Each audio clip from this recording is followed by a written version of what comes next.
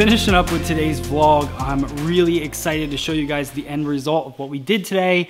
Today came from a request. The problem is I cannot find the request anywhere on YouTube or anywhere that it was, but the request came from someone awesome, so thank you for that. And the request was for this haircut. It's the Jaimie Alexander haircut from Blind Spot. So real quick, I wanna break down my thoughts on how we're gonna accomplish this cut. And so let's get started with that real quick. Hang on. Okay, so this is the haircut breakdown that I want to give you guys. I want to show you because when you look at a magazine, a lot of times it's hard to tell what's going on with the haircut. So not only did I look at this magazine cover to base my thoughts on the haircut, but I also looked her up through Google. I watched scenes from the show so I could see exactly what her hair was doing, because if a guest asks for this, it doesn't mean I understand what's happening throughout the entire head. The other thing that I look at is how are the layers falling? Because this is a graduation, but it also has a lot of layering within the haircut. So let's just look at the overall shape of the haircut and how much layering is in it. I see layers all the way up into here. Now, I see layers up there, but it also has a little bit of a wave to it. So that means that that layer probably sits a little bit below her parietal ridge. I don't want to go too short with the layering. A lot of us could get a little layer crazy, and we don't want that to happen. When I go through and I do my cutting, I'm going to base everything on this plane, which might be kind of hard to see. Bear with me, guys. So this plane right here is where I'm separating the bottom part of the head to the top part of the head. All of this hair, I'm going to cut straight down at the bottom.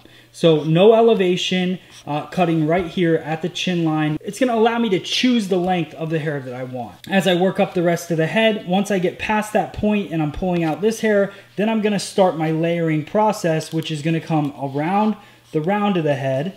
So you'll see all that happening. And then on the weak side, I'm going to start a vertical layer right in this point right here. So I'm gonna go one length all the way up until this point to get as much weight as I can in this area. And then I'm gonna start pulling the hair straight out and layering it at that point. All right, guys, so I hope that makes sense. I hope I didn't completely confuse everyone. The good thing is we got a whole step-by-step to go. So let's get started with that. All right, guys, so we're going to start off by taking a left-hand side parting. This is a little bit above parietal ridge, but still kind of a deep left-hand side part. You really base that on your guess. So just know that in this haircut, we are doing a celebrity-based haircut, but that doesn't mean you'll do this exact haircut on your guests. Definitely customize it to them.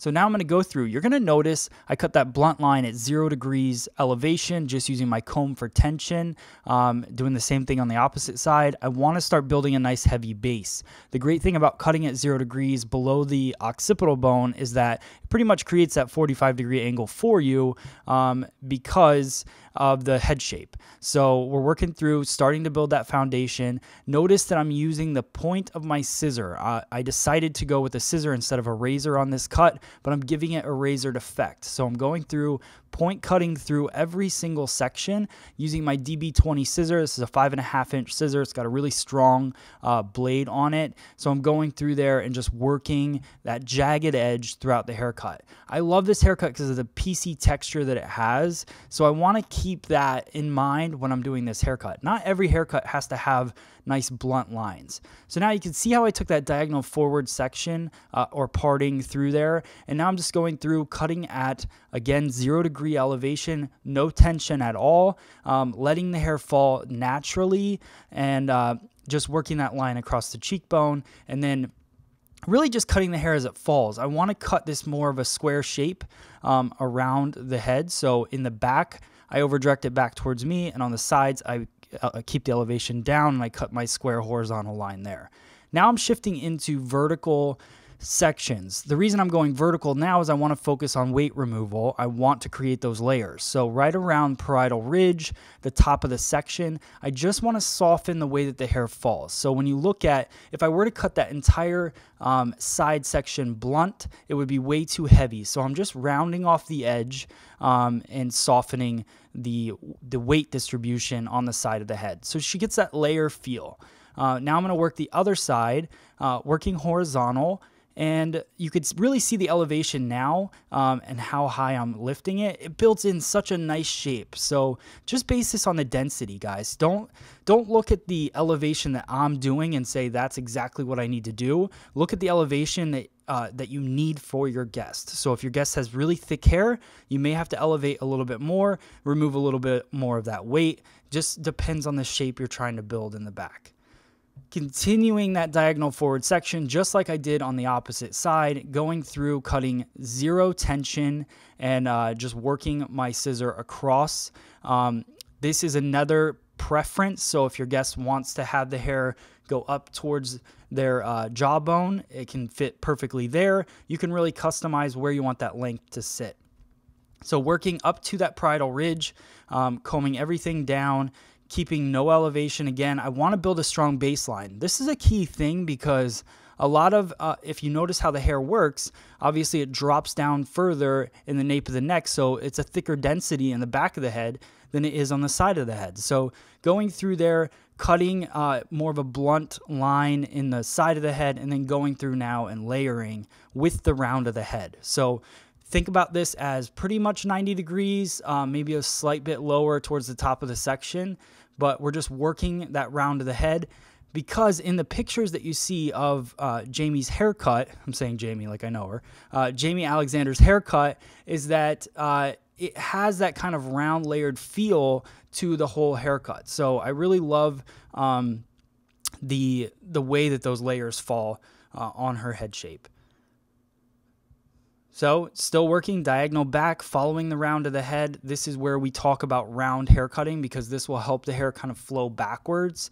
There's really no over direction in this part of the cut. So just going through, working all the way to the hairline. Still point cutting. You'll notice I'm still trying to create that kind of jagged edge, textured feel to the haircut. Then we're actually going to go in and create more texture in the dry cut. So that's the last little bit. Now don't worry about that disconnection in the front. That's on purpose. So we're going to go in and cut that in a little bit. Finishing up the blow dry, I use my Ergo paddle brush, which I love. I talk about it in every video. My Vibra-Straight iron, going through there and just polishing it up. This is to get it ready for dry cutting. This is not to get it ready for the end result. Now I'm going in with my Mizutani Type Z dual texture scissor. This is the texture scissor that I keep in my case at all times, because there's no full blade in this scissor. It's all teeth. So it has a nice slide through the hair. There's no blade to get tangled up on it. So what hair that it cuts, and the hair that it doesn't, there's no friction in there, so you can just slide through the hair really nice. So I really like that scissor. And what I'm doing is just going through and softening the ends. So this is sort of like point cutting, but it's just a simple way to go in and just soften the ends and not take out too much weight. Now what I'm going to do is I want to match up this side. So we did have more hair coming through, so I'm going to take my dual texture scissor and just chop at it. And it doesn't take long, but you just kind of work the texture scissor back and forth until you get completely through the hair. What that's going to do is give me that shattered edge, as opposed to going through and doing it with a blunt scissor. So cool technique to try, and works really well. And that is our finished cut. All right, so there's one thing that's missing. That's definitely hair color. So I'm going to do that real quick, and then I'll show you the end result. All right, so hair color's done. I used a 3A, 3 Ash to really just give it that smoky feel. I think it matches up really well with what Jaimie Alexander's hair color looks like, and gives you guys more of a visual of the end result. So I'm going through with my Paul Mitchell Neuro Wand Iron and just working the hair around it. And then I grab my Bercato Carve Texture Cream, which I use in a lot of my shorter haircuts because it just adds that kind of pieciness and texture. And then we use a light hairspray just to give it that effect. Now this is that more straight effect. Now I'm going to go in and do more of a kind of wet, messy look, which was in the magazine, and tuck it behind the ear. That seems to be a pretty big trend for what she does when they style her hair. And you can see it in the magazine here, and that is our end result there. Pretty similar. Let me know what you think in the comments and if you like it. Thanks. All right, guys, so that is the end of this step-by-step. Thank you for hanging in there. Post in the comments if you did. If you made it this far, I love seeing that. And also, make sure you check out freesaloneducation.com. We got a ton of tools and cool stuff on there for you guys if you want to purchase it. Also, let me know in the comments below what videos you'd like to see next, whether it's a haircut, men's cut, whatever. I'm always open for new ideas and I want to keep this going. So thank you guys so much for checking out the videos every day and following along. And we'll see you guys on the next one. Thanks.